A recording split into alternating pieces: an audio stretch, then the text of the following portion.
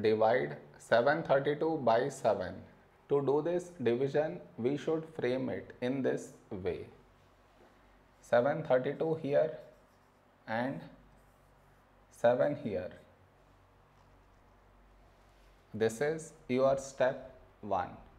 Next, here we have 7 and here 7. When do we get 7 in 7 table? 7 ones 7. Now we should subtract. We get 0. After this, bring down the beside number. So 3 down. Now here we have 3 and here 7. 3 is smaller than 7. So we should bring down the second number.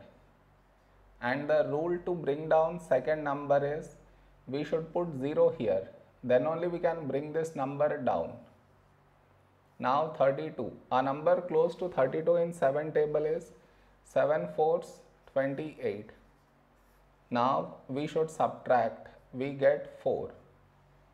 No more numbers to bring it down, so we stop here. This is our remainder and this is our quotient.